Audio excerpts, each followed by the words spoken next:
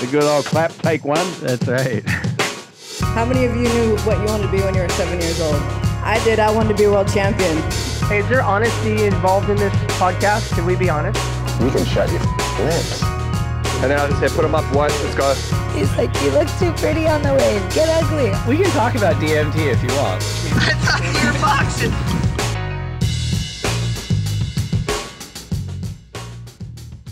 All right, so we have a two-time world champion and the defending Rip Curl Pro Bells Beach champion, Tyler Wright. Also, I'll say, since you've been on before, a friend of the pod, you're back on the lineup. Thank you for coming back on, and how are you doing today? I'm doing really well. Thanks for having me. So I'm assuming, based on the aviary background you got going on there, that you're back home in Australia, but maybe not down to Bells Beach yet. Where are you at right now? Yeah, I'm back home. I'm in Newcastle. I'll leave for Bells today. Oh, well, we caught you at the right moment. So yeah, you caught me at a good time. Yeah. So we are recording this. It's Tuesday, March 21st. It's going to air a week later, Tuesday, March 28th. And before we get into your interview, you and I are recording just hours out from your older brother, Owen, who is a former world title contender and winner of multiple elite championship tour events. We're just an hour out from him announcing his retirement from full-time competition and surfing in kind of heavier waves of consequence, something that, let's be honest, he was absolutely at the vanguard at for a lengthy period of his career, just like a completely fearless surfer. And publicly, we know he suffered a traumatic brain injury warming up for Pipeline in December 2015, and he's been very candid about his recovery, both the challenges and achievements in the subsequent 8 years, including, amazingly, which I think it's worth mentioning, he won 2 championship tour events after he came back, Gold Coast in 2017 and pumping Chopu in 2019. And our conversation today is going to focus on the majesty of Tyler Wright for sure. But considering how close you and your brothers are together and broadly your whole family, it's probably worth spending a few minutes just talking about it. Yeah. And I'll start by maybe asking, how close were you to sort of the private conversations he was having about retirements, and what were your thoughts kind of through that process? Look, I think as we got older and as we, kind of matured and everyone got their own lives a little bit more, there has been some really nice separation in those conversations, because I think to a certain extent, it's really easy to cross boundaries when you are so familiar with someone's career. You really can, especially as a sibling. So I think as someone that has watched and kind of just watched his career, and I have my personal opinion, and then there's obviously a professional one, and to see him, really take his health into consideration, to really kind of go taking so many hits to the head in waves of consequences, where he's exceptional. You look at Tahiti, he's one of the best to ever do it at Tahiti, one of the best to do it in big waves. And, as someone that loves him and respects his career, I think he's made a really amazing choice for himself and for his family. And he's had an incredible career and endured so much as well. I think the public only saw so much of his injury. Sure. And everyone's like learning more about concussion and TBIs, and that space is kind of opening up a lot more, especially within surfing. But yeah, it comes with consequences for sure. And so I think, I'm really proud of him for making the choice that he has. Really proud that he's had such an amazing career. He's, like you said, he's won events, he's been in world title races, and he won an Olympic medal, which I think for him was kind of like the icing on the cake for him and his career, and to really be like, all right, like, but as for conversations, a sibling, I find it's best if we kind of just let individuals make their choices and support whatever that choice is. Makes sense. I guess, having had the pleasure of knowing you both for Geez, you won Manly in 2008. Owen was a wild card at Bell's in 2007. So yeah, it's been 15, 16 years. And I think all of us have kind of been through quite a bit. But one of the things that I've had the privilege of observing, and certainly a portion of which was documented quite beautifully in Make or Break season 2, is just how close your family is with one another. And when it comes to your own surfing, you know, if you had to distill what kind of specific influence Owen had on your surfing growing up, what would it be? And then, you know, has that changed in recent years? You know, I think you can see the influence a lot through the younger years. I think it was just the environment and the culture that we were in at home. And, you know, I had every sibling surfed, and two, obviously, that went above and beyond, exceptional at it as well. So I think when you look at some of the bigger heavy wave stuff, you know, the both of them have always been there, like Owen and Mikey. Owen is probably more the notorious rip curl trip ones on the search. So like you got P-Pass and Tahiti. And he's done both of them with me. And, you know, I think that essence of kind of understanding bigger waves, understanding bigger wave consequences is actually how to ride them. And as well, like, you know, the one bit of advice I think Owen gave me, and I still use it to this day, is when it comes to big waves, he's like, never take the small ones. Never take the small ones. And I'm like, why? And he's like, there's more water on the reef where there's bigger ones. So go the bigger ones, you know, go the smarter ones. And I still use that now. Like we have such waves of consequences on tour now. Right. In recent years for the women, more so than we did previous in the last decade. So I use that bit of information essentially wherever I go. And I've had that for the last, probably 12 years. He said that to us. And I just remember because it's, you know, you see so many people hit the reef on small waves. And I think, you know, it's just a little bit of influence, but yeah, over the years. And then, you know, obviously as you get older, you know, I kind of defined my career and each sibling kind of defined their own careers. And we had like a fair few degrees of separation, just with personality and what each individual wanted. So I think, like you can see the influence definitely through the younger years, and we're all driven but we're not driven in like I just want to beat them. I don't. You know, it's also part of the reason, like in my family, I never really thought that I was that good because I had siblings that were so much better. So it's one of those ones where you just kind of, you grow up and that's just the environment and so normalized. Well, you know, fortunately for all of us, Owen is certainly going to continue to surf. We're even going to see him as a wild card at the upcoming Rip Curl Pro Bells Beach, which will be awesome. But let's continue to shift the focus back to you. You're the defending Rip Curl Pro Bells Beach champion. You are coming into this event ranked 4th in the world. It's been a pretty good start to 2023 so far for you. Why don't we kind of take it from the top in terms of entering the year after a pretty quick holiday window, right? We come straight into Hawaii, straight into Pipe. Where's your mind at? You know, what's the goal for the season? You know, are you taking it event by event? Are you mapping it out in halves? Do you have like end of the year goals? And then just how did you feel, I guess, physically and surfing wise at the start of the season?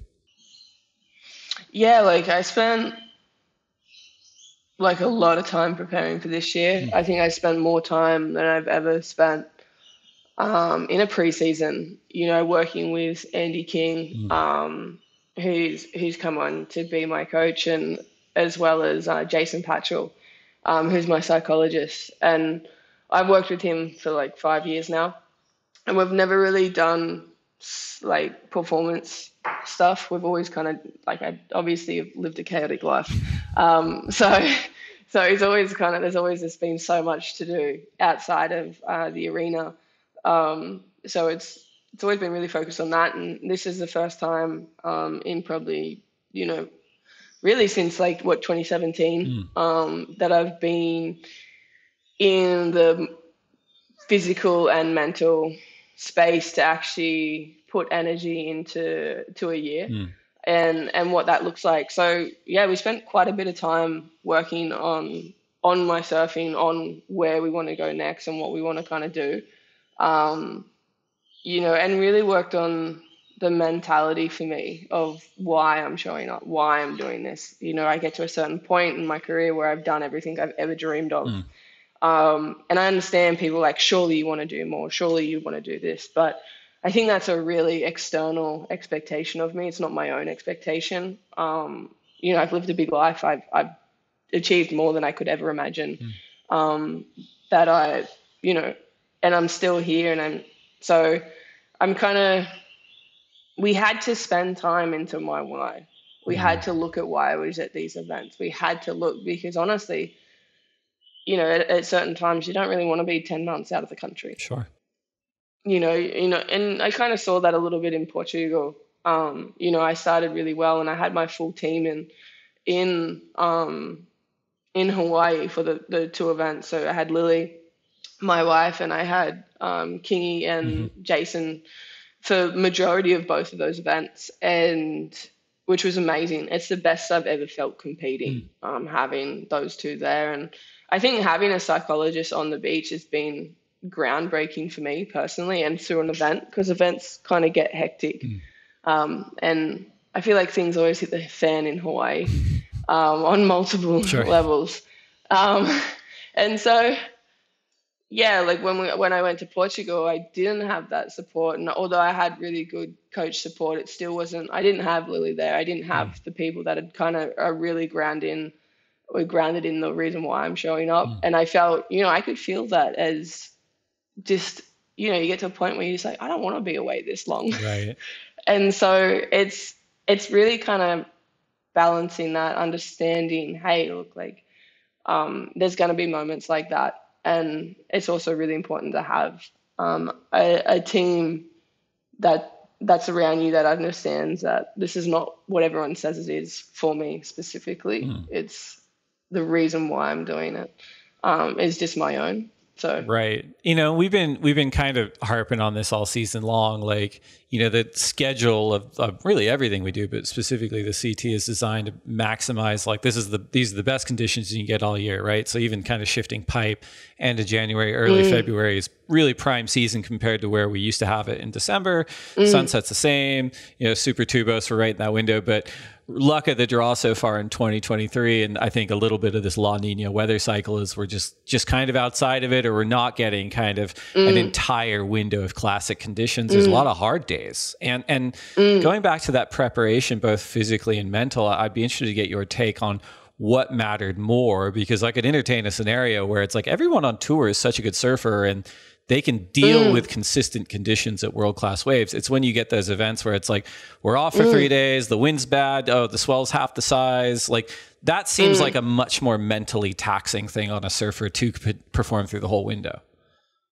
For sure. I think it just depends what your team's outlook is. Like, if you're having to change equipment, if you're having to change board, like fins, setups, if you're not prepared for a marathon, if you're like prepared for a full-on sprint, it is hard to change gears. Like, even having the two back-to-back in Hawaii from pipe to sunset, it is so hard to change gears. Pipe, it is what it is, like high consequence, and it's quick. Whereas sunset's high consequence and it's kind of slow and fat. Like, it changes from, or like it's steep end sections, or it's, it is a lot. I think I struggled shifting gears from pipe to sunset. Like, I think at pipe, the conditions that we're in was kind of like fast jabby turns, quick barrels, and then an end section. Whereas like when you transition over to sunset, the sort of surfing that you have to do, you have to downshift quite a few gears to really fit in with the wave there. And, I obviously adjusted to a certain extent, but I don't really think I performed that well in the sense of my surfing. I think I went back to a surfing that's kind of a bit more familiar than what I would have actually liked to have done. But it is hard when we were surfing the point one day and I'm surfing inconsistent bowl sort of thing. And you'd go out, it'd be pumping for 2 heats and then go dead flat, and there's not a single wave. So, I remember, and that's how I lost at Sunset, was that there was 2 waves that came in the start of the heat, but they kind of came off and wide, and you're never going to take them. And then I think Pickles went for 2 medium ones, got backup scores, which is a really smart play in the end, because no set came through. No wave did until the last 30 seconds, and by that point, I couldn't get a 4 to save me, so which meant that I couldn't try and convert the last wave that I had. So, I think conditions like that are just, it's a part of the game. It's a part of what we prepare for. I don't think it's surprising anyone that we're having challenging like that. It's all challenging. There's not one bit that's easy. I think the minute you think it's easy, the minute that it's got you. Looking at that idea of having, the support group around you physically to keep you grounded. If you're going from maybe one extreme in Portugal where you didn't have the same group and you're probably about as far as you get from home, and looking ahead to, the Rip Curl Pro Bells Beach, which is celebrating its 60th anniversary this year. It's the hometown of your longtime sponsor. It's an event that you're the defending event champ for. I'd imagine you'll have that network of physical presence there. A, is that right? And then B, if so, how do you ensure that it's not all too much, right? Because sometimes it feels like you see people with so many people around them that it's hard to keep the tight unit together and focus on the goal at hand. Look, yeah, that is right. I'll have my whole team there again. I'll also have, because of O's retirement, have excess family members and things like that. I'm pretty strict with boundaries. I'll go down 10 days before. I'll make sure that I'll get every Rip Curl commitment done up until 5 days out to the comp. And then those 5 days before the comp are my standardized 5 days before the comp. I'll have WSL commitments, but generally I won't do anything else other than what I would have in my regular schedule. I think more now than ever, I've realized that I think for me, in the kind of stage of life and career that I'm in, it means a lot to be working with the people that I want to work with. I don't, I think as you progress in your career, or as you go through your career, your values change for it. I think when you're young, it's so easy to be so ambitious and so, I've got what it takes. I can do this. You're so driven. There's so much energy into it, which is so fantastic. But I think when you get older and you have achieved kind of what you wanted to achieve, you kind of get a lot more, I feel for me, a lot more choices. You have a lot more of a choice. You have, in the sense of, because you're not driven, and sometimes it's hard to be not so driven by that one thing, wanting to win multiple world titles, wanting to be the best, wanting to do this. And that doesn't mean that I don't want any of those things. I do. I work extremely hard to be my best. I work extremely hard and have worked extremely hard to bring my body back and bring my mind back. I think it's easy to kind of even I forget that, bring my body back was a mission in and of itself. I dropped 18 kilos. I was tiny when I came back in 2019. So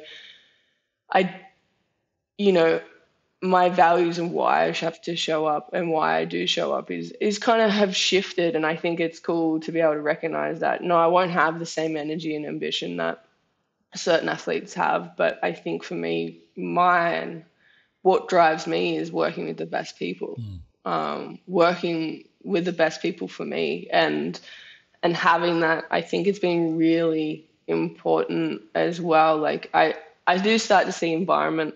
It's been a few years since I have been back, but I guess my life's changed a lot in those few years. Of course.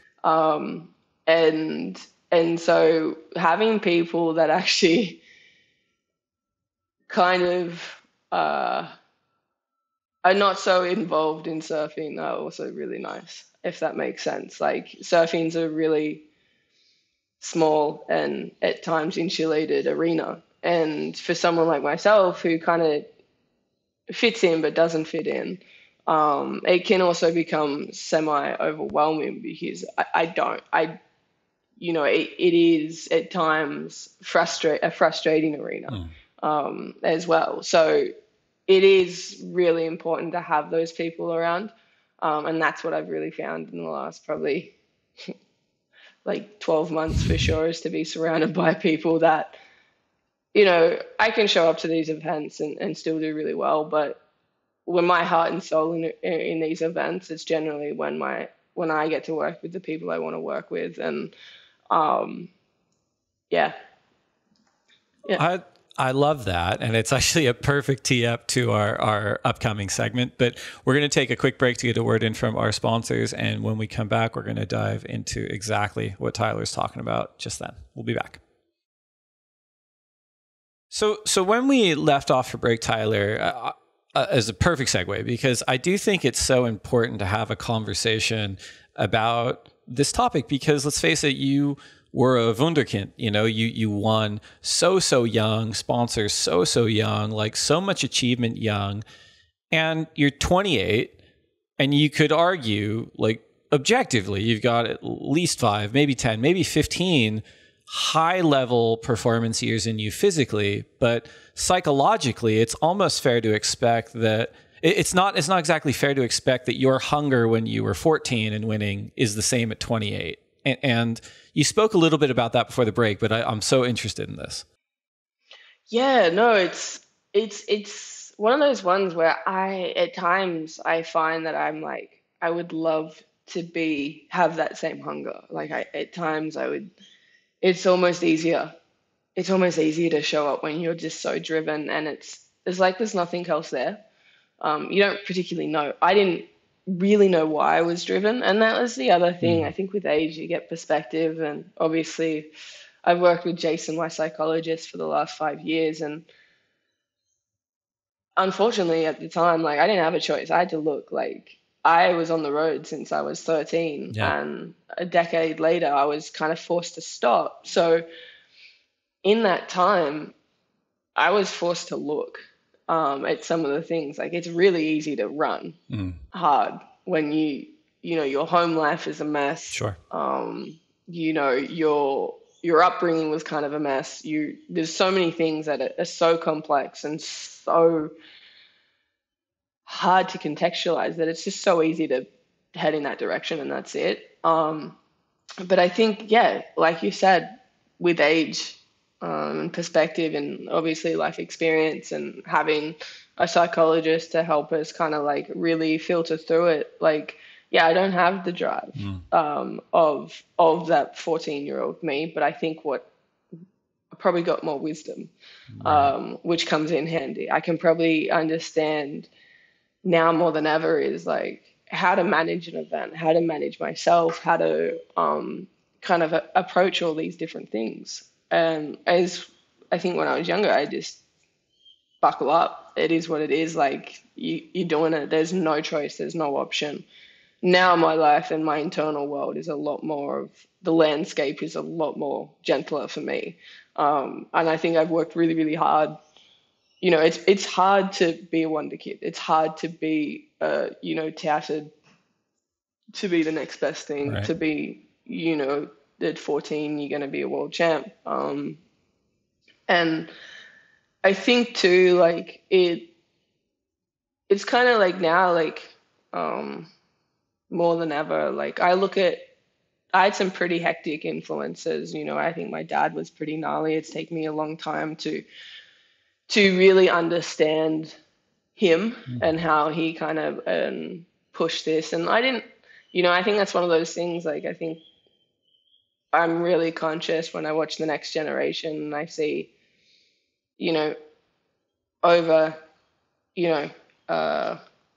involved parents. Sure.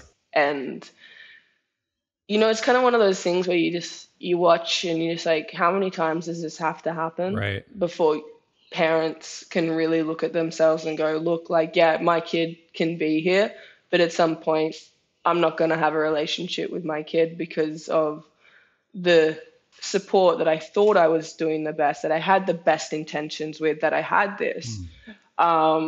has really ended up actually being forms of different emotional and psychological abuse if you're not really informed. Yeah. And so I experienced that, and I've worked with a psychologist for years to understand my relationship with surfing and understand my relationship and how that was actually born and kind of how it was really unhealthy for me. And some of the, when I look back, it's still to this day, I'm still finding things that because of that environment are actually handbrakes in my professional career, and they've always been handbrakes. And I'm really lucky that I have a team that's amazingly well equipped, that understands that, hey, look, like I'm rebuilding a relationship with surfing because of the drastic and kind of extreme circumstances that I was raised in. Yeah. Well, and it's so interesting to hear you talk about that, because it's not inconsistent with really like any performance-based industry, really any sport or entertainment or whatever. Like the common through line, and we have this conversation so often, is that, some of the best surfers on the planet, and almost to a person, every single one of our world champions has come from a broken home kind of situation, right? And that's twofold causal, right? Because on the one hand, as you pointed out, it's like the ocean becomes like a surrogate parent and a place to escape. You're spending way more time there than the average kid. So by function of that, you're getting to be very, very good.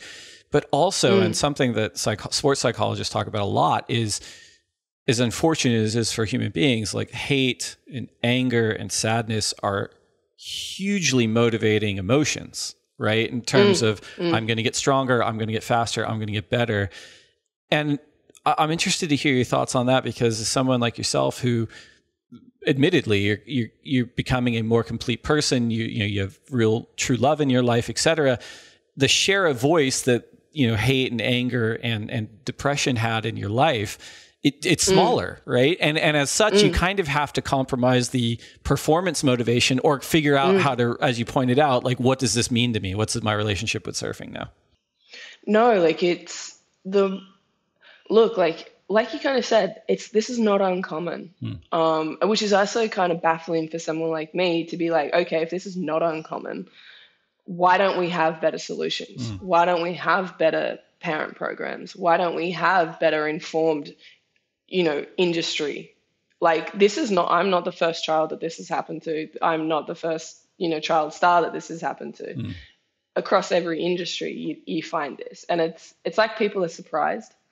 It's like people are surprised that we get to this age and we turn around and get to some point and go, absolutely, you're done. You're done in my life. You're out.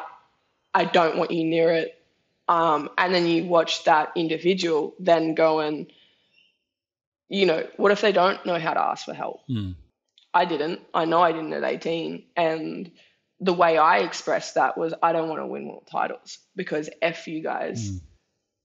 You've put so much attention and pressure on me for this, but you have not once looked at my life.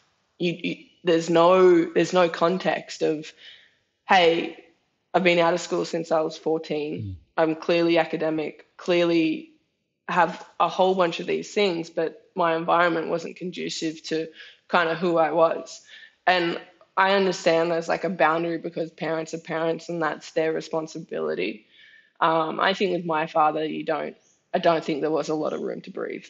I think it, is quite an intense man. So, but I think there is a lot of parents out there that want to do well. They want to learn. They want to be educated. They just sometimes potentially could be looking in the wrong spots. And I think, it's one of those ones where mine was like surfing became protection. Surfing, if I did well, that means no one could touch me. Like, so my world titles became about safety and protection. And it's looking at that is because once I won, no one in my family could say anything. Right. They were done. Your opinions are done. I've done it. I've settled this conversation. I get to live my life now. And you go and watch, like after I've won too, I went and lived a whole complete life. And obviously a lot of that was away from surfing, unfortunately. And now coming back again, you get different, you kind of bring different things and different understandings, but we kind of, there's so much anger, so much hurt, so much also suppression of who I was, and in the sense of just being in an environment where you have to survive is not really thriving.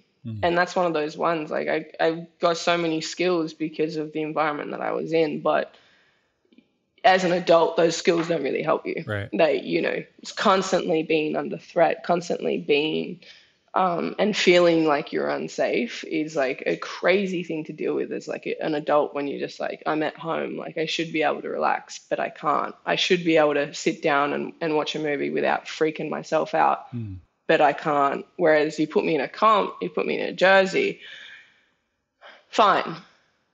It becomes this really weird transition where you've almost spent so much time in the water that that's where your normal is, but that normal is like at a heightened sense that, you're processing so quick, you're reading the ocean, you're reading the competitor, you're reading the environment, but you withdraw us from that. It takes a long time to learn how to navigate your own life and kind of your internal dialogue outside of that, because, surfing is a small, really, really small part, competing is a tiny part. So it really becomes about the relationship you have with yourself and where that's been born from. And for me, it was, it's taken me a long time to really understand my environment as a child and how that kind of led to me as an adult, and also not having the best coping mechanisms either. I love that. I mean, the paradox being a little bit, right, that the empowering incident that you talk about, where it's like, I started winning, therefore I was empowered to say no. There's a non-0% chance that your upbringing, the unhealthy upbringing in a lot of ways, contributed to you achieving that so early, right? And so that creates... and you pointed out, like, there's got to be a better way. I wonder too, it's like, it's kind of a no holds bar, winner takes all capitalism broadly, like in professional sports. And it's like, there's no incentivizing agent to be like, hey, go a little bit slower. Like, let's make sure they're as emotionally well adjusted as possible. It's like, well, for every, 10,000 kids that might be martyrs, we're going to get one 17-year-old world champ, and that's like a little bit of the weird calculus in the system. And you kind of got to look at, and that's, I think, too, why the environment for me, as I get older, is having my people around is more important now, because I'm just like, how do you not see this? How do you not see that? Yeah, we can encourage this. I still seen 15-year-olds get on tour, 16, especially in the women's, get on tour, and although like I can, and some of those young ones, I can appreciate their environment, but they're also generally, their environment is also, they're around 40-year-old white dudes. And I understand for some that might be great, but to a certain extent, I'm also seeing that those 40-year-old white dudes don't actually know how the things that a 16-year-old who has that skill set and how to balance that without just going, well, they're going to be one of the best, we can change that. And, you got to really start to look at who's influencing those 16-year-olds now and kind of what generation they're from. And for us, me personally, like, I've worked with a lot of people in this industry, and it is a pretty white male dominated industry to be involved in. And I guess when you kind of sit outside those lines in any way, shape or form, for me, that's obviously my sexuality and being queer and kind of, it makes you see surfing in a whole different light. And, it makes you see the issues really, really quickly around how some of these influences are almost, it's crazy to me, because I'm like, all right, this next generation should be way more informed, their mental health, they should be able to have these sort of things in place. They should have full teams, really well prepared. Their socialization is valued just as much as their competitive and their surfing. Like, but you can also see that it's not. And you're just like, how did they miss this again in another generation? How is this again? Like you got young kids, like, and I can see some of these young kids' fathers. And it's really confronting to see another generation with fathers that, show narcissistic behaviors. And you just like, this is another generation, and it's not like anyone's blind. It's like the value on it, though, is someone who's so exceptional. We're going to pay. Yeah. And that's, how do you kind of industry-wise change that? I obviously have a lot of conversations with Ripco, and they've done a lot of work in this space. And, I think we're working on a program for athletes within the Ripco space. And I'm incredibly proud of that. And I hope it does get pulled off in a way where it's a really insightful thing where it's based around the individual of the athlete and their needs, because every athlete, every young child is different. And, I think it's one of those ones where I struggle more and more with the surf industry the older I get, purely because it seems like it's just cycling through again. And some of the things that I still today have to deal with, I'm just like, why is this an issue? Right. Like it's baffling for me. It's baffling for my wife who's not from surfing, who comes in and is like, whoa, why are we in the late 80s, early 90s when it comes to treating women, when it comes to treating queer people, when it comes to treating Black, Indigenous, and people of color? Like, why intersectionally is this so far behind? And I'm like, I agree. Like, why emotionally are we so far behind? Why educationally are we so far behind? And obviously that's my personal opinion, but that's coming from someone who doesn't really and hasn't really enjoyed the environment of surfing in the last decade. So I know other people are quite love it and comfortable with it, but obviously I don't. Well, I mean, it's interesting to hear you talk about that too, right? Because there's so many agendas and motivations in the everyone get ready to drink surfing industrial complex, my favorite phrase. Yeah. But like, it's so bizarre because there is this disconnect because historically, the ocean doesn't give a shit who you are. It's going to let you in, right? No, exactly. Everyone's treated the same. So you have like a pretty diverse cross section of ocean goers globally, historically, right? Genders, nationalities, sexualities, et cetera. Again, the ocean doesn't really give a shit. A version of that enters surfing. And then on the other side of this bell curve is the output for the industry where like, we want to sell to more people. It's like, well, the act of surfing is inclusive of a lot of people that are potentially your demographic. But then in the middle, you just get this weird, historically closed-minded kind of gatekeeper thing where you're like, women need to look like that, like men need to look like that. And but as you pointed out, as admittedly, I'm a 40-year-old white man as of next month. But it's a good point. Like, we've ran analytics at the WSL in the past, and they're like, here's our audience. And I'm like, this is a problem. Like, it's just me, and it's like surfing is so much bigger. Love you. I appreciate that. But you understand what I'm saying? Like, surfing is so much bigger than that. And as someone who's had the privilege of watching your career, for sure you were marketable when you were young. You're a young, like dynamic, talented surfer. I would imagine though, you've experienced your profile explode because it's married to your achievements, but it's also married to you understanding who you are outside of the water and expressing that. And again, like, I'm not expecting everyone to have our same value system, but if the output is like, we want to make more money, so we want to sell to more people, it's like, hey, there's a bunch of proof cases where if you let people be who they are and are authentic and you are inclusive, it is going to work.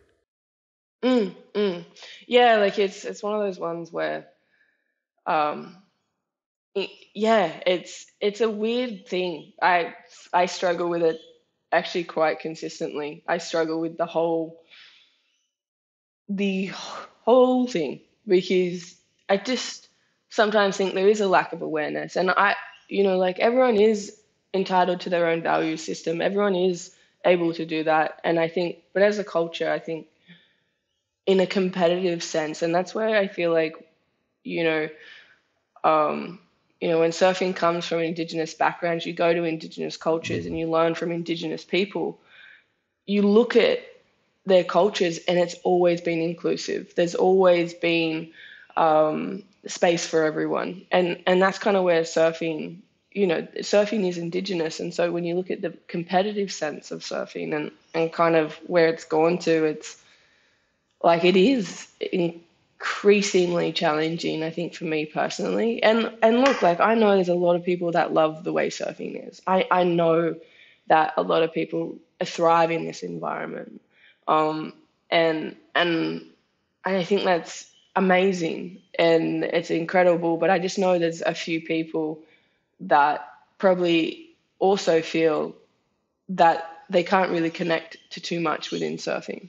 They can't really be themselves in this environment. Even today, like I celebrate anything queer. It's like, oh my God.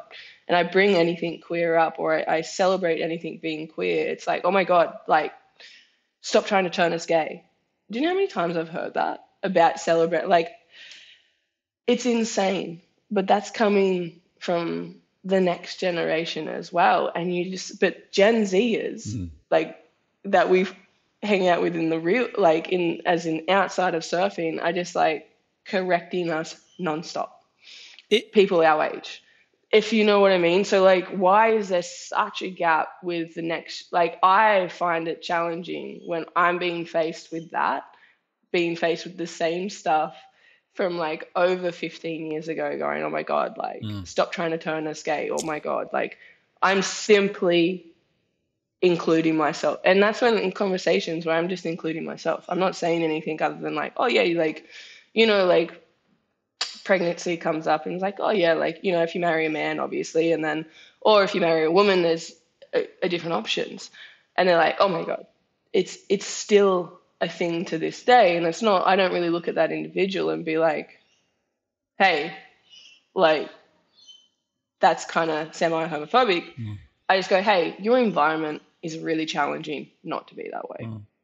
Your environment is really challenging that there's no one here going, hey, that's a really backwards way of thinking, of going. And look, I understand that everyone has their own opinion and everything like that, but I still get that today. And I'm just like, and hanging out in the surfing environment for long periods of time, it's just like, oh my gosh. It is a challenge.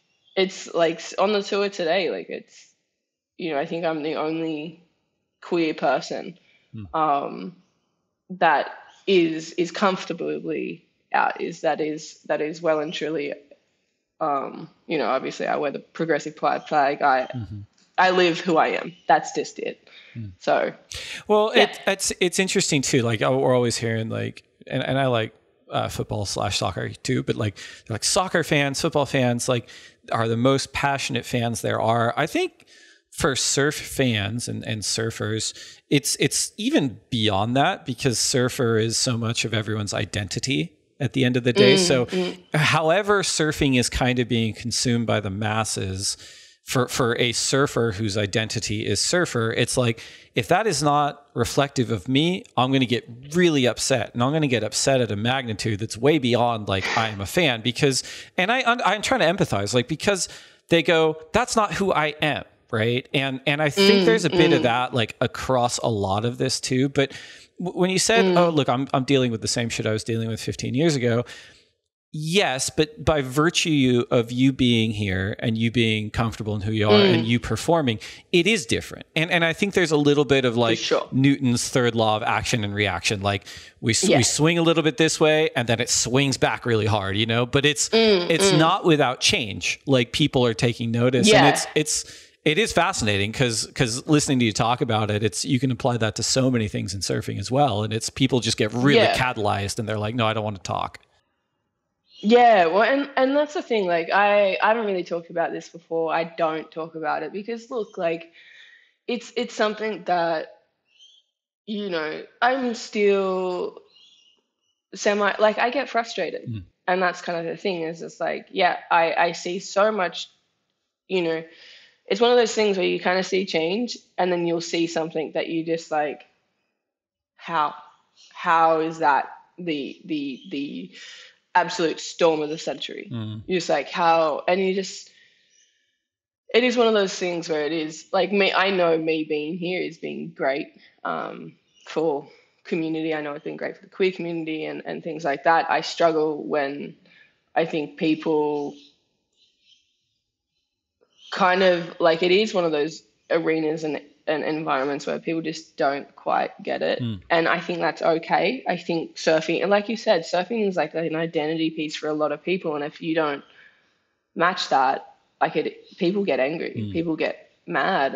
And I think on the majority side, I think it's funny because it's been like obviously very well supported. And two, I don't quite mind. It's one of those ones where I'm very happy with who I am. I really love who I am, and I've worked really, really hard to have a really good relationship with who I am.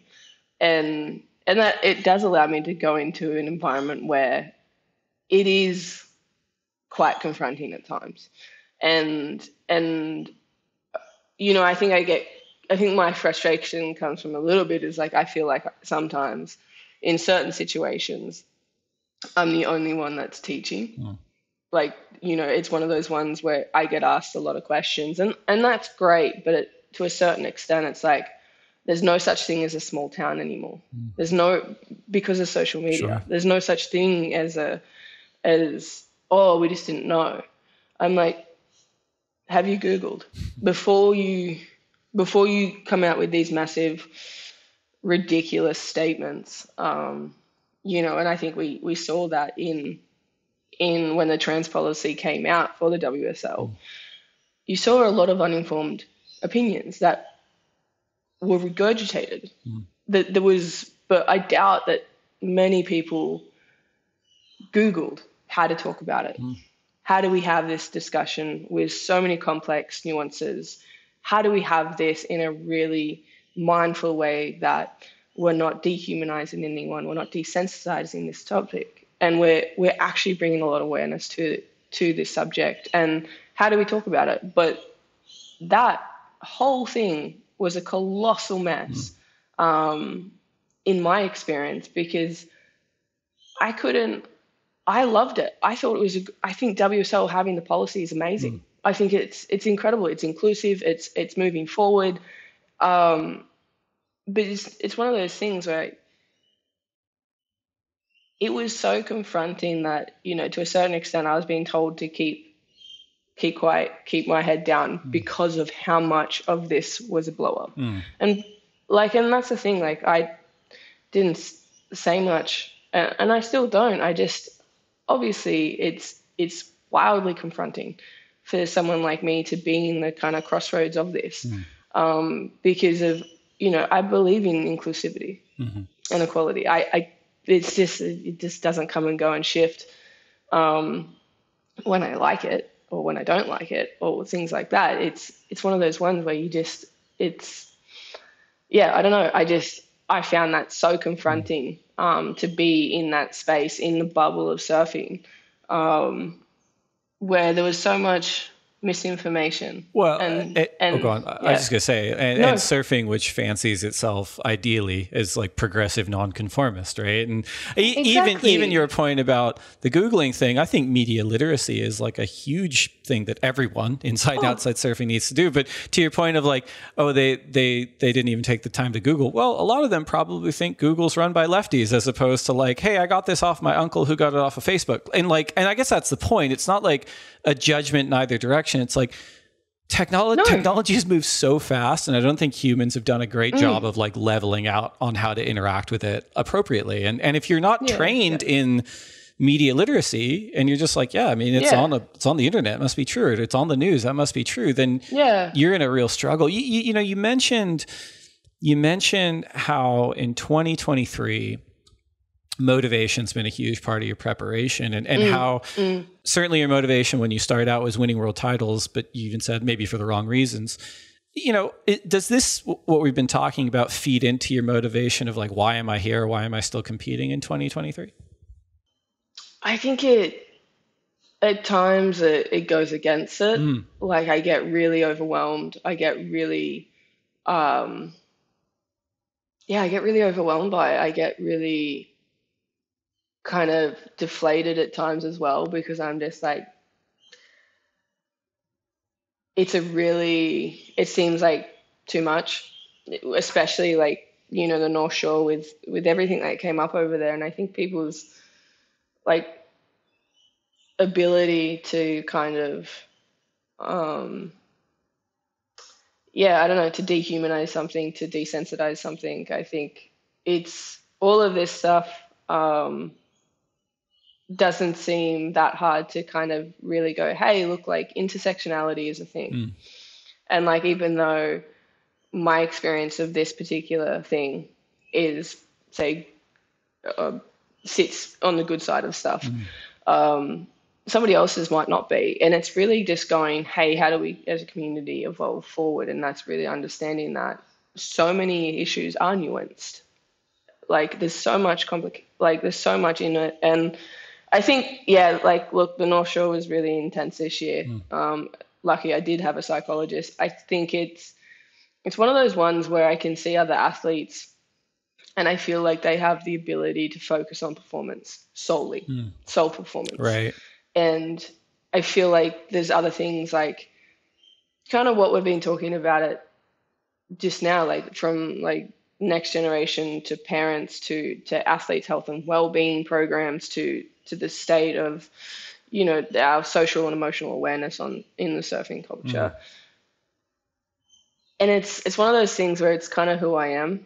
I don't try, and it's not like I'm really going out there and picking these issues. It's like every big thing feels like to a certain extent has happened to me in surfing. Like I've had the parent that's been emotionally abusive. I've worked my ass off to become independent and an individual and actually pull my career away from those, that individual. I've had, I've been queer. I've been a woman in the sport as well. I understand the complexities of how intersectional everything is, like access, sponsorship, money, all the things in life. And and then there's also things that I haven't experienced as well, and that come with a whole bunch of different nuanced things. And, it's one of those things where I feel like, yeah, like I look at other athletes that generally get to focus on performance. And I feel like I'm consistently in a position where I either, have to explain situations and why we need to take a different response, why we need to be more proactive. And hey, yeah, I understand that we can sit back and be like, oh, like not have anything to do with this here, and we can act like we'd have no role in playing or paying children to do an adult's job, or we can actually go forth and change how we do things. And I obviously have a very good relationship with Rip Curl, so this is conversations that are always ongoing with them. And so yeah, it is. Sometimes I have to learn how to prioritize. So when I'm at events and things are hitting the fan, like it is obviously I have so many people coming to me about so many different issues. And then there's also the things that I just generally see, and I'm just like, how is no one responding to this in a really social and emotionally aware way? How am I the only person going, hey, hang on a minute, we need to stop right there, take a minute and understand where this can lead, and do we need to change that? And I think it's hard. And I know I came back a few years ago and said, I know why I'm here. And it's these big issues, but these big issues, I think there's a point when you just realize that I don't know if it's going to change. I really don't. And I think it's one of those, I've had a few conversations recently of like, what if this doesn't change? What if you still see 16-year-olds come through with potentially narcissistic parents, or someone that's really well-intentioned? And look, I'm probably giving parents a hard rap, but I want the best for everyone. I want every child to be able to have a clear as pathway as possible. I want young athletes to not have a million obstacles. And I think there's been a few of us of recent years who have been wonder kids who have crashed hard, or we've come up, we've been out consistently for 5 years on and off, all have taken breaks because of our lives have significantly changed out of the water. And it's just, are we really, I don't know. I do want the best for everyone. And I think, parents have such an important role in that as well. And I don't know. It gets overwhelming at times just because there's a lot, and I don't know if it will change because I've been doing this probably, 15 years, and I'm still seeing the same stuff. And although there is more awareness, I think that it's so easy to get fish hooked. Sure. It's so easy to be like, oh, well, they're 16, they should be on tour. And you're just like, yeah, but if I understand, but I also understand that, like, sometimes I think about Molly Picklum, that's really exciting, is she finished school. Right. She didn't qualify. I thought the first year she was on tour, which she got the wild card because Simmons didn't do it. I was like, ooh, it's a bit early. And, I think she struggled that first year, but now she's in the yellow jersey. Yeah. With quite a few thousand points ahead. But, she's gone to school. She's had that gap after school. And, and I think COVID did help that a little bit. Yep. And I think that first year was probably a struggle, and, like watching from afar, and you could see that the first year was a lot. Yeah. But, I obviously know Pickles pretty well because of the Rip Curl connection, and watching her growth over 12 months has been incredible. And to see her now, she's, I think she's 21 this year. It's a significant gap between 16 and 21. And I think, we can look at, athletes like myself got on at 16, but I didn't convert till I was 22 and 23. Right. And I got sick in some prime years or whatever. But what if the question was like, yeah, sure, I have been relatively successful, but the other side is, what if I would have had 6 or 7 by now? And it's not like it's one of those things, like probably have the skill set. I have kind of the brain that loves these games. But my biggest hindrances have been what's happened on the outside, has been my relationship with my father, has been with my relationship with people that have come in and kind of not known how to deal with someone like myself, not known how to encourage someone like myself. And I'm not an easy athlete to coach or to navigate. My life has been extreme. I've lived in extreme circumstances from day one.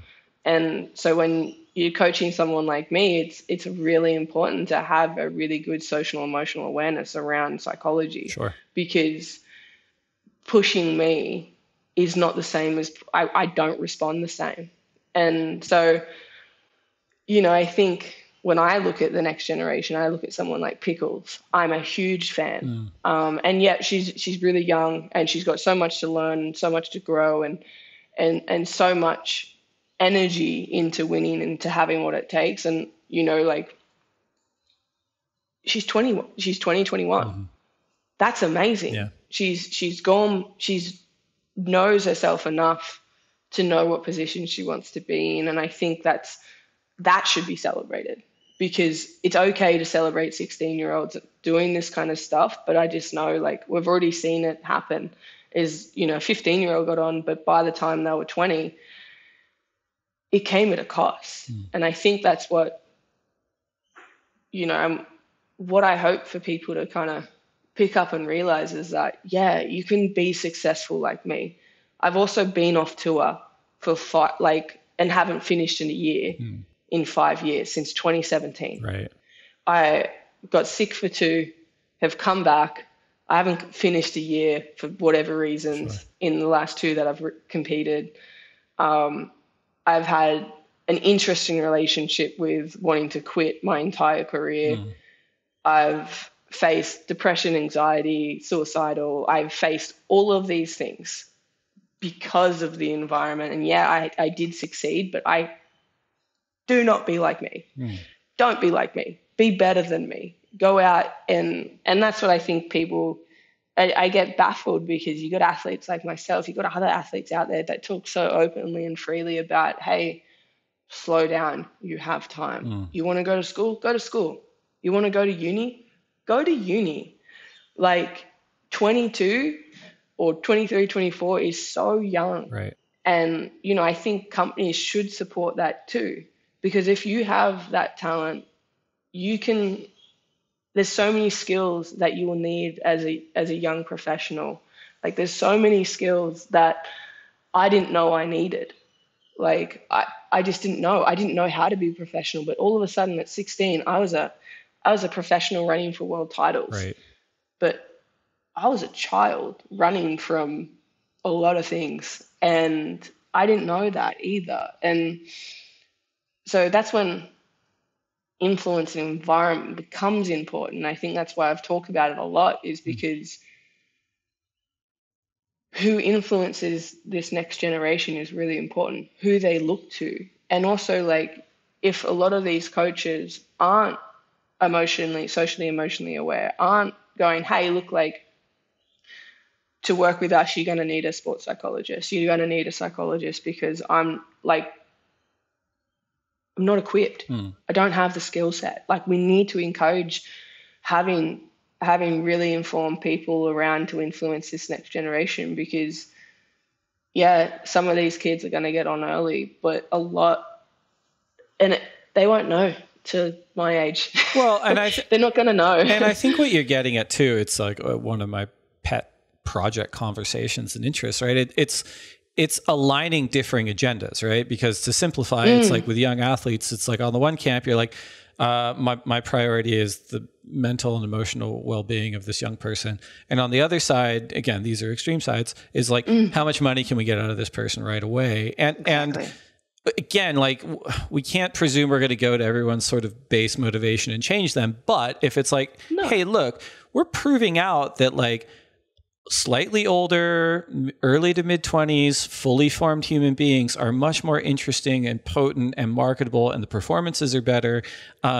Therefore, like, you don't have to put all this pressure on teens and preteens to achieve. It's like, no. Like, even the people that make money go, this is better. The people that care about emotional well-being go, this is better. And I'm being a little bit too cute by half, but you know what I mean. And I do think it's something that's like, it's not just sponsorship, it's the WSL, it's everyone working together to be like, what is the system that's the best for everybody? Because I do think there's a world in which you're getting the very, very best surfing happening in the live arena, which at the end of the day, that is the WSL's product. And also, like, pretty stable, happy, like, continuously improving athletes on both sides. It's interesting. You know, you've mentioned, you know, your dad a few times in this, and Rob is a figure that was sort of ever present, you know, early on in your careers. What is your relationship like with your dad in 2023? Look, like, I love my father. He did the best he could. I think my father got really sick a few years ago. I feel like he's been sick for a long time though. And look, it's about as good as it could be. You know, I think, you know, for me personally, you know, when I was 17, I asked my dad whether he wanted to be a dad or if he wanted to be my coach and manager. And, you know, it was a conversation, and out of that conversation, it was kind of like, well, no, I want to be your coach and manager. And I was like, sweet, you're fired. And you're not allowed to come to events, you're not allowed to do this stuff. And it was one of probably the first solid boundaries I put in. I think I was 17 years old. It obviously didn't go down well. Sure. But you know, it's one of those ones where it is tricky because he is sick.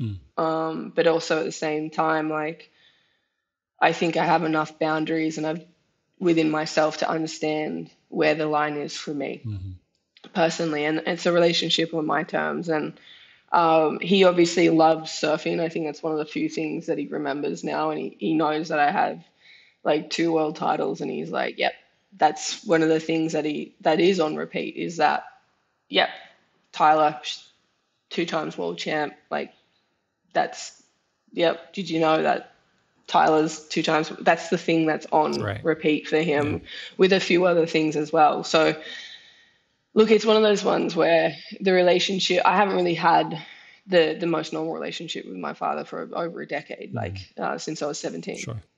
And, that's kind of one of the things where, I love the story of my brother in Box to Box, but I think when it came to the relationship that I have with my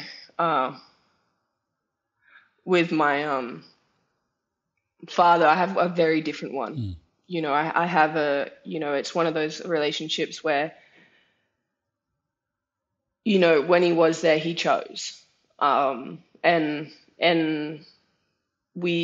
I've done a lot of work with my psychologist to figure out kind of who this man was as well, who this man was to me in my younger years. And a lot has come out, but also a lot that, look, he did do his best and that's A-okay, but I still hold him accountable for who he was to me and how he treated me as well. And I think when people get sick, it scares, I think, a lot of men more so than women, that I hold my father accountable to who he was and who he is, and who he was to me. And so I love the story of my brother with the Apple show, but for me, it was also a little bit conflicting because I've worked my entire life to really I've done this and I've done this myself, and it's not linked. And the reason why I did that is because, and it was very intentional of me from a very young age to be like, no, what happened in my experience was something that I don't believe anyone would benefit from. I don't believe people and parents should be encouraged to do that, what my dad did with me, because of this outcome. And that is something that, I've worked really, really hard to get a lot of language around, going, hey, look, like, I understand that seeing me with 2 world titles is an amazing feat, and that people feel like they get the green light and be like, oh, well, your dad did it. It worked. Yeah, right. It worked. And I'm sitting here going, no, I've got 2, but I should have had 8. Right. They can't conceptualize that though, because they're like, but you've got 2, like, that's amazing. I'm like, no, it's not.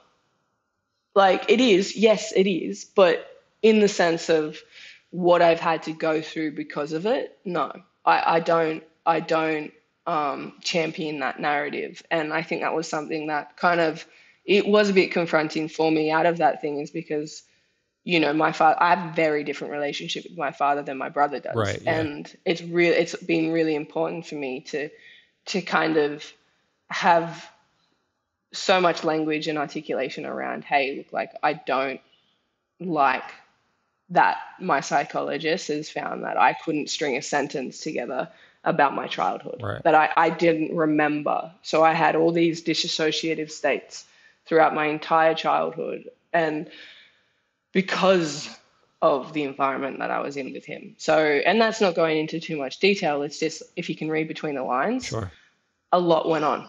A lot went on behind closed doors, and a lot of things happened. And I don't encourage it. I don't like idolizing narratives that we can do better.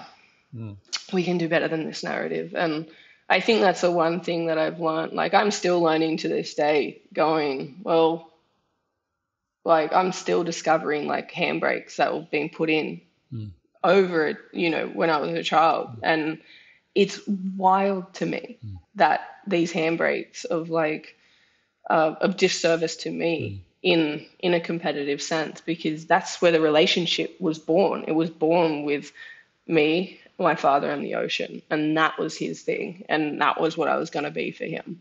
And, you know, when you look at choice as an adult, you know, people are like, oh, you've had a choice since you were really young. And I'm like, yeah, psychologically, no.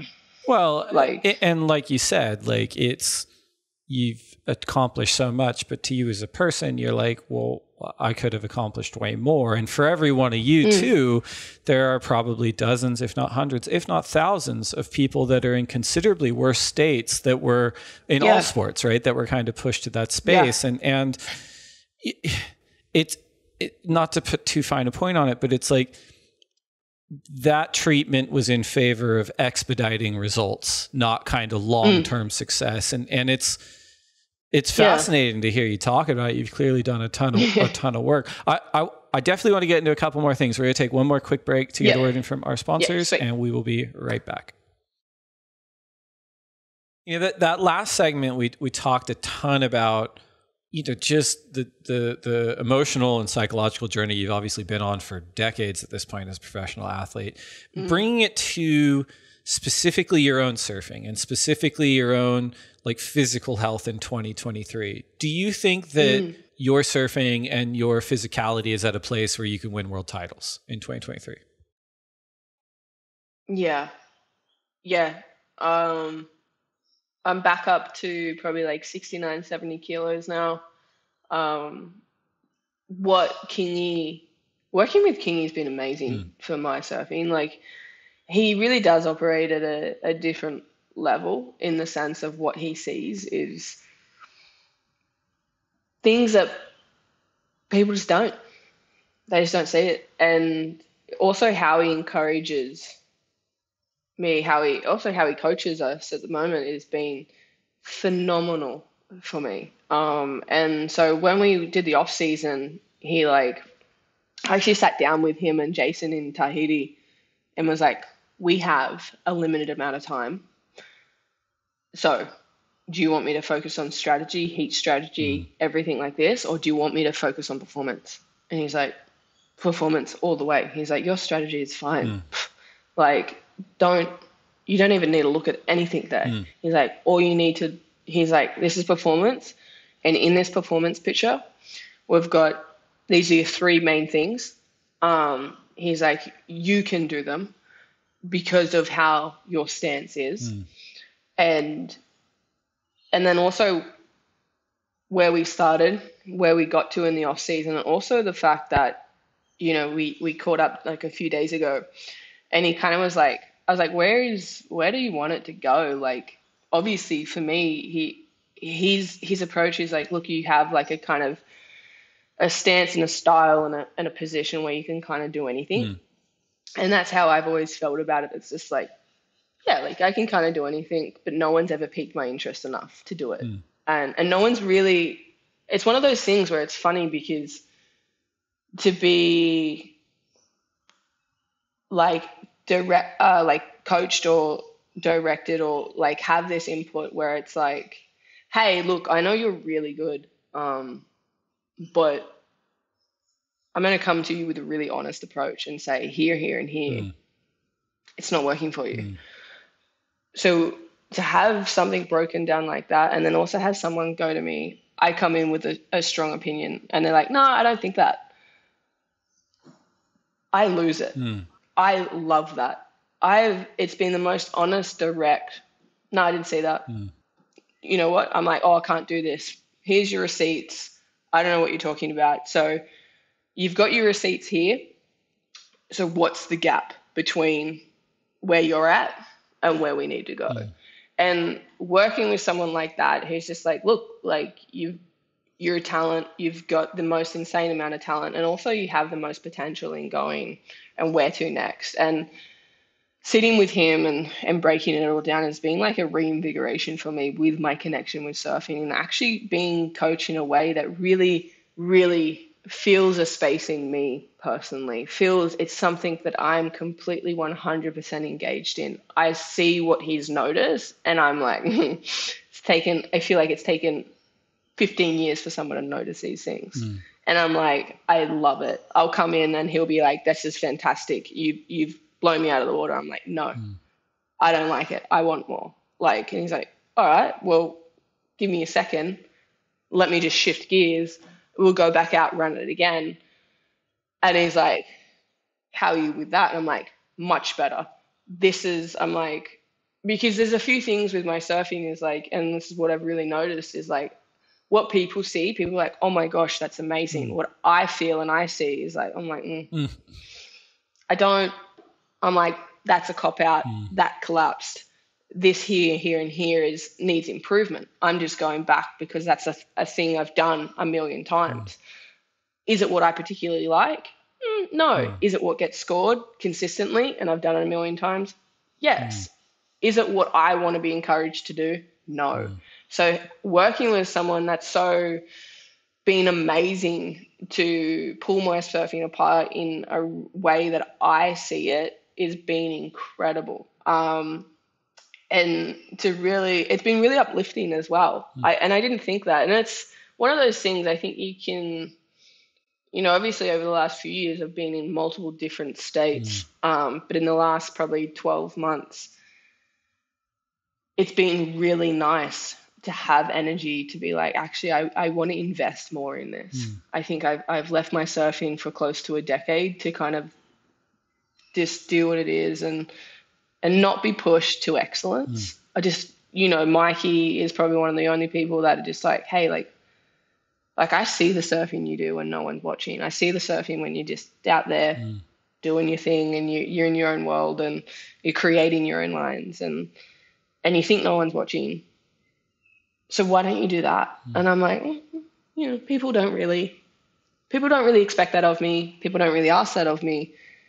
And I've just never done it. It's always felt really, really personal. And so it's almost like I have two different styles of surfing. It's like I have a personal private side that I'll do when kind of no one's watching.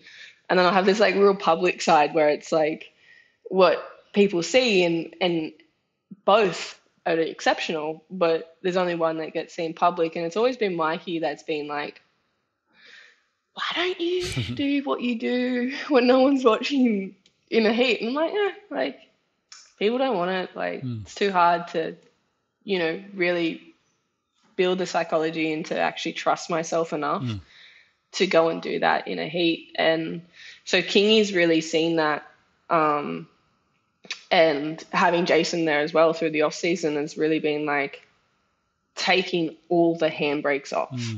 He's just like, and it's cool to have people come to you going, because at my stage, people are like, oh my God, you're surfing amazing. I'm like, I don't want to hear that. I want you to tell me specifically what you see and if it kind of, I can see it, I'm like, sweet. But if it's also like the same thing that someone's told me I'm like, no, there's this one of these things where if my body can't do it, it's not going to do it. But if my body can, I will 100% invest. And it's been really cool to see that balance of like, I'll get in from sessions of training and like, kind of like, I don't know if I think I call Mikey or Shanae, his wife, and be like, hey, like, I did a turn Mikey thought would be cool today. Like that's like the upper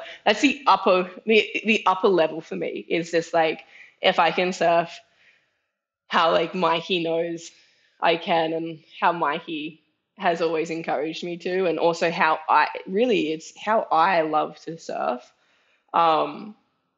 It's like the upper side of like that's achievement for me at the moment, and in that kind of physical performance space. And Kingy's actually really seen that. And he's like, he came to me. He's like, honestly, I think you've done yourself a disservice with doing this sort of style of surfing. And I was like, okay, I mean, you've got me. I'm hooked. Right. Tell me more. Like, and he's broken it down in a way where I'm so engaged.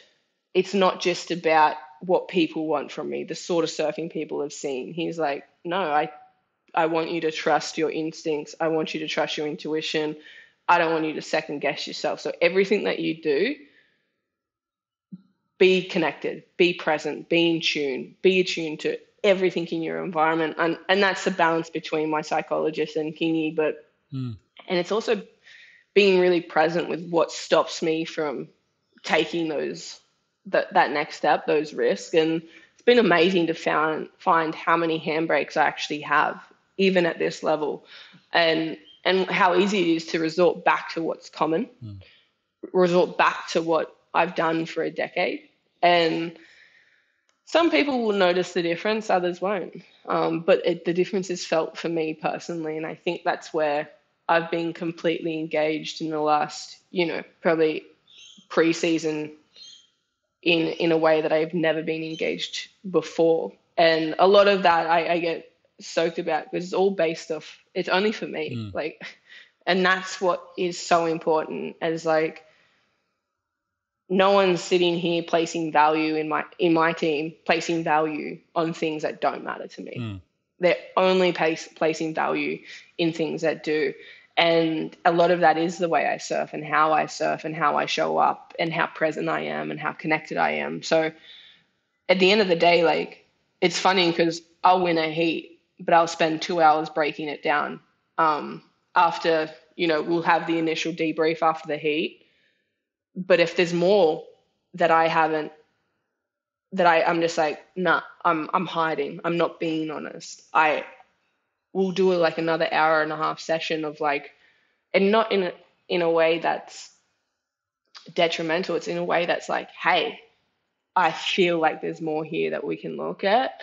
And yeah, I could write this off to be like, oh yeah, like, sat out of position or just did this, or like I just read the competitor wrong, or I just read the ocean wrong. I think there's a way for me, like I've hidden behind analytics for so long that it's almost kind of been a hindrance into me actually connecting and being present to what's going on in that moment, having a game plan, having a structure and having everything like that set up, and it's great. And if you don't execute it, there's all sorts of questions. But in this way, like, I'm like, hey, look, like I had this, my intuition said this, so that's what I did. And they're like, great, there's not one question that comes about me trusting me. Hey, you see it, you're reacting to it. That's great. Like, and it's been such a cool performance mind shift to performance physical shift as well. And yeah, I don't think I've been this engaged in probably a decade in performance, really. So what you're saying is that for as good as you have surfed publicly, for as long as you've surfed that well, and all that you've achieved, there's a second, deeper, more powerful surfing version of Tyler Wright that you're just now being like, maybe I'll let her out. Kind of, yeah. Honestly, like it's funny because that's the most connected, present version of me, right? Sure. And I think a lot of the years, like I've just like gone, no, that's just mine. I want that for me. This is a part of me that everyone wants and no one gets because no, like this is my boundary. So I've kind of kept a part of me in the sense of performance and surfing is because everyone wanted this so much. And I think it was the one thing that I knew I could rebel, was just like, well, I'm just not going to do it. Like, it's this, and when you're younger, you don't really have that choice. Sure. You're just like, I'm just doing this sort of surfing. Judges like it, they score it. But it's really been an environment where they encourage me to be so much me and so wildly me. And they're like, no, we want you to kind of like have your little things. Like, that's what makes you great. And it's actually been an environment where someone goes, you are great. And you being you is wildly greater. You showing up to every heat as you is so fulfilling for yourself, but also that's it. If that's just it, that's just it. And there's only been like an event that I've done it really mildly at, was the Bells win last year. Like people hadn't seen that sort of like dominance, energy, conviction, and sort of surfing, not surfing, but just the mentality shift of what I did there was purely going, no, this is just for me. I want this. I spent 12 years looking at this thing. I've never gotten it. It's the only one I want. I've got world titles, got everything else. Like, I just want that. And what that allowed me to do is like, no one was sitting there going, oh, like, game plan, anything. Like Kingy was just like, no, you got it. Like trust your intuition, go out there and get it. And that was our first event together. But that was just me going out, going, I'm just gonna surf with my whole heart, my whole soul, my whole everything. And it was kind of like the first time I really given myself permission to just like let the handbrake off a little bit. And which is funny because like at that time I would have been like, oh yeah, I let it all the way off. But it's like a self-discovery of my own handbrakes through the last 12 months, especially since that event, because I just never done it. I just never let myself go, you know what, screw it. I'm just going to do what I want to do. I'm not going to worry about someone second guessing my intuitive choices. I'm just going to encourage myself to be as in tune, as connected, as present, as mindful as I could possibly be to do this. And it was such a kind of changing moment for my career, not my career, but for me personally. That's the best thing I've ever done in my professional career as an outcome and an achievement. And it's been since that moment, my environment and my team has gone really kind of taking a shift of going, you being you and showing up as you are, that's enough. You don't need to be more. Like, and it's actually allowed me to kind of stop a lot of bullshit and drop everything. I don't need to be more than who I am. I don't need to show up as some person where I am not, if that makes sense. Like, it's easy, I think, to get caught in just these different, like, kind of showboaty, like, over, I don't know, I think it just allowed me to be me. I think that's one of those things is that there is a space in me that I just don't let out because it's on so much lockdown because it's been so protected for so long. That it has been like this year, like working with Kingy and Jason and even having my wife around, like she sees it too. Like she's just like, slow it all down, like reconnect with your why, go out and perform how you want to. Like first time in your career, go and just do what you want. Surf how you want, surf how you feel. And yeah, it's been pretty amazing for my performance. And that's why, I kind of struggled in Portugal. I went from such a supported full team environment to not having that. But also I think the biggest difference was not having my wife there. But it's one of those ones where I'm still learning, and it's crazy that I'm, 12 years in, still learning. Well, I appreciate that. Cannot wait to see it on display at the upcoming Rip Curl Pro Bells Beach. Before we let you go, we did put out a feeler for questions on our Instagram page at the Lineup Pod. We got a lot back, so we got 3 for you as well as 3 bonus questions that I think you're gonna like. All right. First question is from Tony Taish, who asks, how has married life shifted your experience of tour life, which you've touched on a little bit, but yeah. I did touch on that. Yeah. Honestly, like it's been amazing for me. Like Lily, honestly, not too much has changed before marriage and to being married life. It's all the same, like Lily and I. But it's honestly, I think it allows me to be more me, to have someone from day one being like, why aren't you wildly more you? Like to encourage that in your environment and also be like a really sort of a presence in your life that's a lot removed from surfing and allows you perspective and to really connect to why you're there. So when it comes to tour life, having Lily with me has been an amazing experience to just have someone that's like, no, I see you. I see you, just like keep being you, like, and it's been incredible. And like she's not from surfing. She doesn't know how to surf, barely knows how to swim. So she's she's pretty funny at the beach, and it just brings that kind of home with you. And I think that's something that I really learned in Portugal is that, Lily was planning on, changing careers, getting back into her career this year. But I think, she's still really keen on also coming with us. So I think that's just something that we learned early this year is just like, for me personally, I don't really want to be away. Because I think we have competing domains of like performance and touring. Competing is really important. It has its own values, but also I have life values. And so being away from my wife and family for that long is something that I think I got to a point in Portugal where I was like, I don't know if I really want to do that. So it has changed tour life a fair bit of like where my values are. Like it's definitely with my family, but I'm also really proud of that. Second question is from Mike Sharp 8128. How do you conquer the doubt dragon and summon your fiercest confidence when you need it? I've never heard of the doubt dragon, but I'm definitely going to start using it.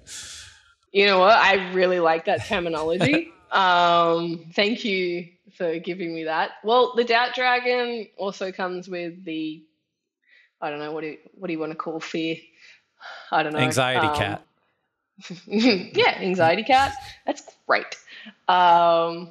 And look, I think previous years I would have white knuckled it. Now I open up to it. I get really honest with my doubts. I write them down. I open up, but I create space for them. And that's what my psychologist has talked to me about. He's like, if you weren't in the top end of doing what you do, if you weren't invested, if you didn't care, if this is what it looks like. Investing, putting skin in the game, competing how you want to compete, and showing up as you are, and also wanting to achieve kind of the next stage things for your career that comes with doubts, it comes with fears. I sit here going, I really don't know if I have what it takes. I don't know. And I think any other statement than that, I think it's BS. I don't think it's being honest. I don't think it's being real, because I have them. And I think it's the first time that I'm really getting used to the idea of going, I actually doubt all the time. I don't think I'm that good sometimes. I don't feel like I can do it. I don't feel like I have what it takes. But it's also understanding that those feelings, those emotions, and those fears and anxieties and the doubt dragons aren't in the driver's seat. They're passengers. They're allowed to be there. They're allowed to show up. They're allowed to be embraced. But it's also still really important is that your willingness to allow them, give them space, put names on them, but keep moving in the value direction that you have. And how willing are you to make choices even when you have those doubts, even when you have those fears? How willing are you to commit to your reason why and really kind of, to kind of continue in your value direction that you've predetermined, and knowing full well that doubts are going to come up. And I think that's the other thing. We expect doubts and fears and like anxieties not to. I think I'm always like, well, what's this? Why am I not 100% confident? And that's because when you break confidence down, I don't really know if confidence is a thing either. I think it's just knowing what you're capable of, and knowing that, hey, fears and anxieties and doubts are always going to come up, and the best of the best have them. And it's about how you respond and how you navigate them and how you carry them. And I think that's one of the greatest tools that my psychologist gave me. He's like, all right, grab a rock, write fears, anxieties, or doubts on them. Hold it. That's exactly what you're doing internally. Is like, that rock's not heavy. Put that rock in your pocket. You've created a space for it. And you've stayed in the driver's seat, and that's the main thing. Harder to do at times than you think. But that would be, I don't know if that's not really. That's a great answer. Conquering them. Yeah, it's not conquering them. But you're being honest it's about definitely it. You know, they're not meant to be conquered. I don't know if they're meant to be. I just think they're meant to be opened up to, shared to. They're very insightful at times. Other times they're completely off their head. So you're just like, all right, like, cool.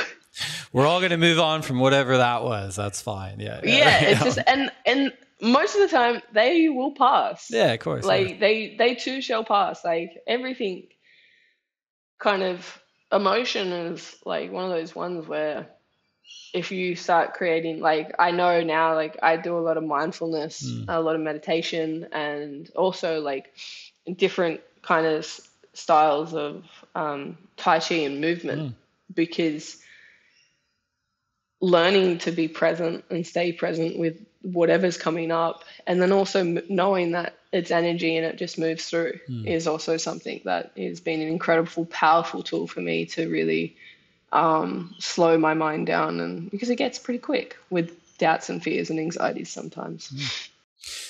Great answer. Next question is from @Wadza1609. There's a lot of numbers in these names, and I've been listening way too much to like artificial intelligence stuff. So now I'm wondering, maybe the lineup is like the number one listened to podcast amongst AIs. It's just like the little green man from Toy Story just being like, yep, this is how we're patching into the world, which is a horrifying thought. Anywho, sorry, digression. Watsa1609, assuming you're not Chat GPT-4 or whatever. Question being, 2016, 2017, how's 2023 sound for your third world title? I have faith, your inspirational heart emoji, which is definitely something an AI would text. But go on, answer the question. Yep. Look, it sounds good. Look, I like it's one of those ones, 23, 24 realistically would be ideal. And, I think, and that's the thing, these things are marathons. They take a lot of effort. There's a lot of difference between 16 and 17 though. Sure. And that's the thing, like it's, when you're being really honest, it's like you could do all the hardest work, you could prepare the best, and it's surfing at the end of the day. So it's, as much as we love the idea of control, we don't have any. We're reading Mother Nature, and Mother Nature can determine many, many different things. And what you do, you like, and I think that's why it's one of those ones where I'm really happy to, at this stage, win or lose as who I am and how I'm approaching this year. And I think that's the most important thing for me. Obviously, that's what we're going for. We're going, like, ideally 23, 24 is what we go for. I love it. Well, I said we had a lot of questions come in. We actually selected 3 special bonus questions. So related. First one is from @EmmaCansurf, who says, no question, just wanted to say you're a legend and I can't wait to see you at Bell's. So that's a nice one. Thank you. The second one is from @MikeyWright69. Friend of the pod. Hasn't been on. We should get him on. We could complete the trifecta of Wright children. Yeah. Who really has the better power hacks?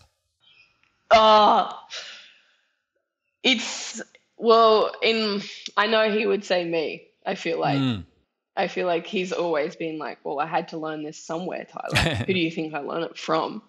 And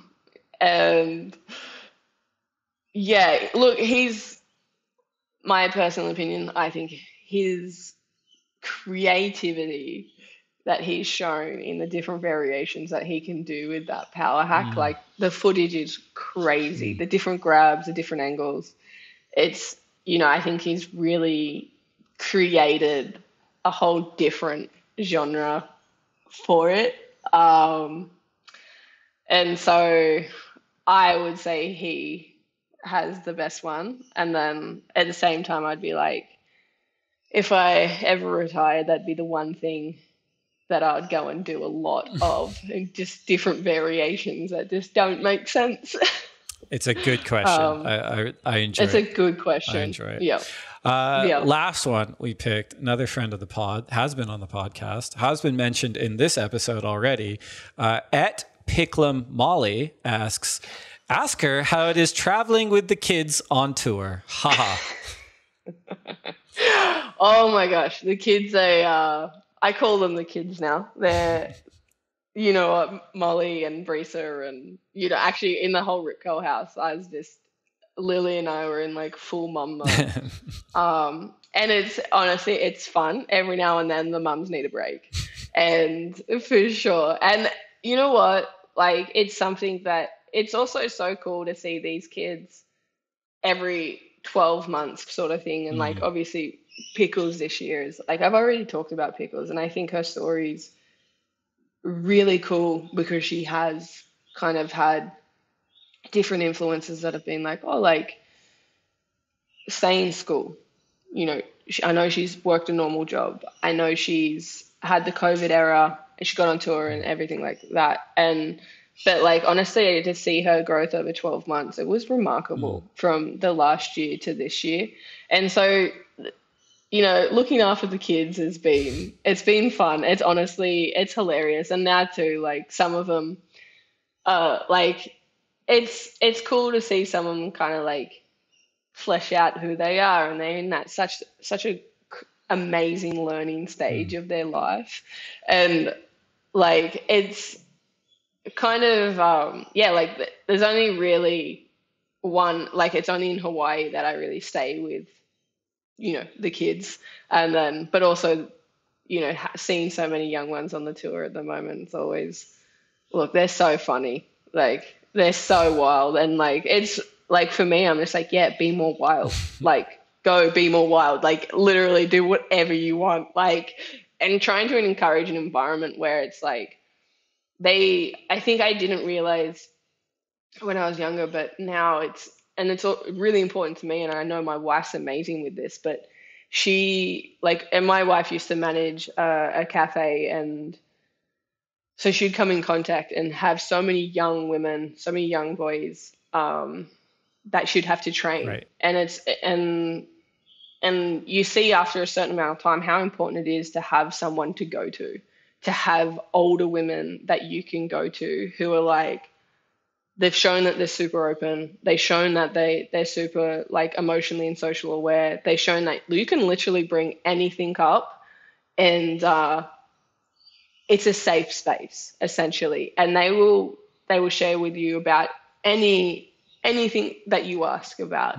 And that's honestly, with the kids, that's one of the things that I think I've learned is like how many questions young women actually have.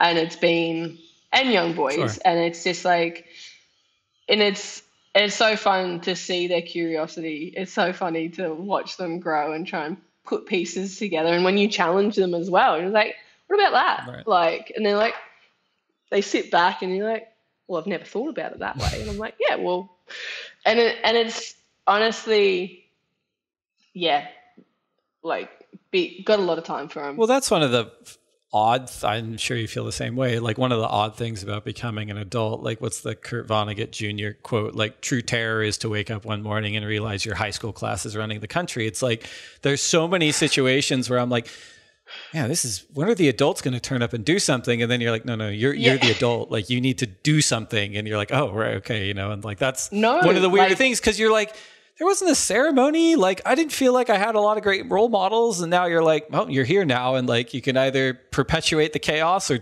do something, you know?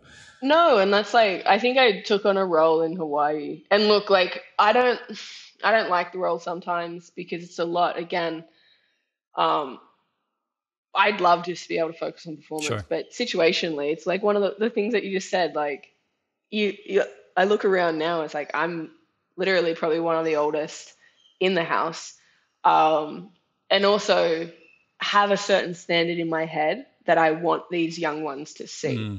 And so when I'm in the house, I'm like, no, we're cooking, we have meal plans, dinner is at 6, where, you know, if I've heard people be like, hey, look, like, I've tried not to keep drinking, or I've cut back, I make an effort to make sure that there's a million different types of soda waters in there, that there is the non-alcoholic options. Like, you know, and I think it's really cool. And especially in those houses at the moment, like, you know, it's really cool to have Gabby. Gabby had his trainer. Gabby had a full team and a manager, and just see professional units run. And I think that's something that I didn't really know that I wanted, but I think through experience of being in that house and how much I hated it, and I hated being in that hate, and I hated the toxic masculine energy, and I honestly just couldn't stay there. And so when I have come in the last 2 years, like, it's been a thing. I didn't really know it was a thing, and then I just started going, nah, like this is the standard. I want to set a standard where the next generation can come to me, you know, and my wife's in that house as well, to come, me or my wife or anyone in that kind of position, and be like, hey, look, like I'm struggling with this. And you're like, hey, it's so okay to be struggling with that. You're seen, you're heard, you're valued. This is a safe space, and trying to create an environment where that is, and where they can come and learn and speak. And also just going and trying to envision what spaces like that can look like as well. And for the next generation is like, you know what, like, and I talk to Rico a lot about this, and sometimes I get extremely frustrated because I'm like, why am I having to do this? I do not get paid enough to be running meal plans. I don't get paid enough to be running this sort of stuff, but it is a slow ship. And that's my relationship with Rico has gone 20 years. Ideally it will go for another 20. And because of how much I know and how much I see the little differences and where they can improve. And also I'm technically halfway through a career, and I'm not at the end of my career. So I'm in the environment going, hey, we're not doing that anymore. Or, hey, I think you guys should invest in something along these lines, because of when you, I guess, like you have been doing this 12 years, you see all your young ones come in, and that's probably where I get the most insight and kind of understanding of also where the next generation is through my interactions, and go, hey, some of these kids don't know. They don't, and that could be for a multitude of reasons, access, financials, whatever it is.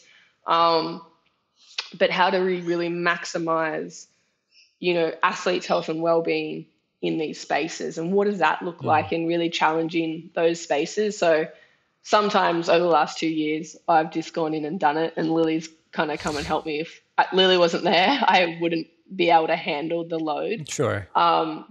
Yeah, but it is going, you know what? I believe we can have a better standard. I believe better for us. And I believe that we can run these houses in a more performance and health and well-being space. And so I'll bring my psychologist to the house. You know, athletes will see me working with my psychologist in the morning. They'll see me do mindfulness. They can see me do the ice baths. And if they want, they can jump in. If they don't want, they can jump out. And I think that's like, and having King in the house as well, it's like, and that's why I was really stoked on Gabe, is Gabe had his trainer there. He was onto his nutrition, onto his training, onto warming up. It's also like giving these younger athletes insights into how potential professional teams run. And like, it's something that I have spent a lot of time being frustrated over. It is also very fulfilled. It's like one of those ones where you're just like, I shouldn't be doing this, but no one else is going to do it. So, yeah. I mean, great answer. Great questions from everyone. Sorry, Pickles, that went a little bit long. She just transcribed the whole thing and is like sending it back to Brooke and Fletch and being like, I heard this. Don't worry. I tell them to. I'm just like, okay, guys, this is not going to happen like this anymore. And they have to deal with, like, Ripco are really good with me. Like, they've created a lot of space for me to be me, and also for me to be like, hey, no, we're not doing, hey, and I'll question them on everything you could possibly think of as well. And they've been really, like, in the last year, really more so than, they're kind of a little bit tired the last few years, but in the last 12 months, they've been really responsive in going, actually, no, we see what you want and we can see the benefits of it as well. And obviously there's a lot more than just me there, but it's something that I'm deeply passionate about. I'm deeply passionate about making sure these next generation do have all the tools. And like we've talked about too. So yeah, absolutely. Yes, the kids are fun. They're sometimes great. They're sometimes really annoying. But no, I love them all. It's now time for our final segment. It's time for the lightning round. So these are 10 questions. You've answered them before. I have your answers from last time, and they are for you to answer as quickly as you can this time around. Okay, go. One board setup for the rest of your life: thruster, single fin, twin fin, quad, bonzer, or finless. Thruster. I screwed that up. I asked out of order, but same answer as last time. I read your answer, then I'm like, it's the 150th time I've done this. I definitely read that wrong. Okay. Coffee or tea? Tea. Burrito or pizza? Pizza. Last book you read? The Vanishing Half. Best surf film ever? I haven't watched Toasted yet, but I really want to watch Toasted. One wave you never have to go back to?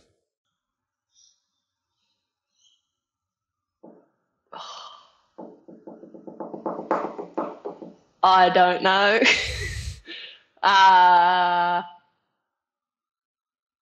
Anything in sewage. Fair. If you only get to surf one wave for the rest of your life?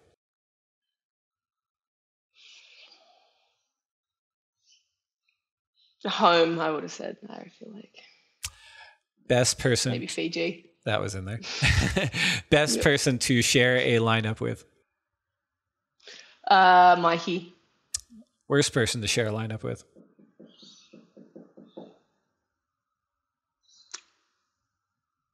Oh, I would have said any of the tool men. Both the same answers from last time. Yes. and frankly, standard answer for worst person to share a lineup with.